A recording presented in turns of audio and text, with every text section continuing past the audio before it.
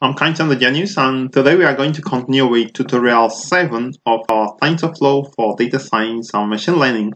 And today will be a short tutorial about training this model. Actually, the code to train the model is very short, but you need to understand what it means or what is happening when a model is being trained. And as I mentioned as you can see here, we are going to train the data sets, actually train the model in 10 epochs. So this word epoch, I really don't like it, but is what has been programmed to be used. So sometimes an epoch is differentiated from between an epoch and an iteration. They are actually the same, but a little different. Now we are going to feed in 60,000 training data sets into this model. We are going to feed this 60,000 into this model we've created here, okay? So in each iteration, we are feeding in 1. In the next iteration, we are feeding in 2. The second one until the 60,000 are complete. That is one epoch has completed. So each time we iterate through the whole 60,000 records of training data set, we've completed an epoch. Then we start again through feeding the 60,000 again through the network. So once it feeds into the network, it comes out with a prediction, and using the loss function, that prediction, the loss is calculated and sent back, and the model uses that loss to improve on the parameters and then go again.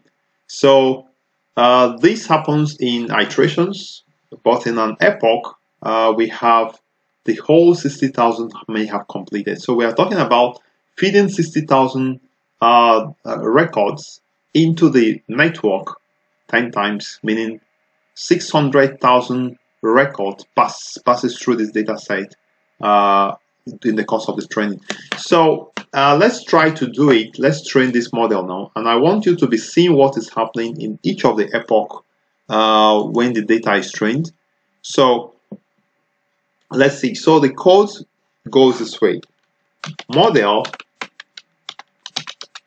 .feed and model.feed, we provide the training sets and the labels. So training images, and we also pass in the labels. I think we call it train labels.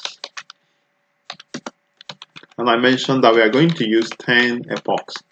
So remember that you can be reading up the explanation in the text here so that it becomes clear to you. Alright, so let's commence the training. Normally training takes time, but let's see. Let me fire it up at this point. Boom. It says unrecognized keyword epoch. So it has to be epochs. Epochs is equal to 10. Okay. Okay, there we go. So we have one epoch is running now. One epoch is running, as you can see. 50. Okay, so can see the number of records passing through the network in this one epoch. So the whole 60,000 records is going to pass in through this network at this point, and we are looking at the accuracy improving here. The accuracy is 82, and we also see that the loss is reducing. The second epoch normally is faster than the first epoch, and normally the second epoch has a higher accuracy than the first one. So you can see is improving from 82 now to 86, and the loss is reducing from 0.49 to 3.7. So at this point, I could actually pause the video, or I could fast forward it, but I'll actually not cut out this because it's better for you to stay on your desk and see exactly what is happening all the way from beginning to end. So I'm actually will allow it to complete so that we can see the ending accuracy of this model. And take note that we started with an accuracy of 82.7, which is fairly good. Accuracy of 82.7. The reason is because we have used an optimizer, and we've also used mainly the key thing is the optimizer that was used. So it means that the model is pretty not too bad, and the data set too is also okay. So let's see how far we've gone here. We have from 82, it's come to 89. So let's see, can we get up to 100% accuracy? Maybe 0.0001 loss. I don't know. So one thing one thing I can tell you about training a network, or even training anything, the more you train, the more the network improves in accuracy and in other things. So it's just like normal training. The more you train, the more it improves. The more the input data, the more you have a higher accuracy. So at this point, we are at epoch 7. Epoch 7 is running. So let's just keep following it and let's see how it goes.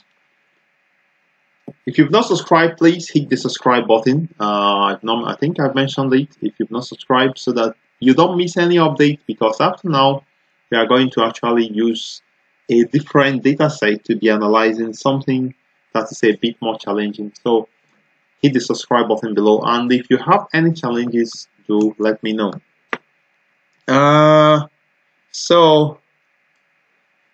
Okay, so this is epoch 9 now. At what accuracy are we? At 90% accuracy.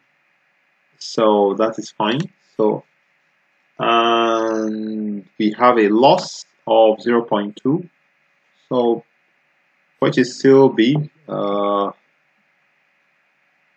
Okay.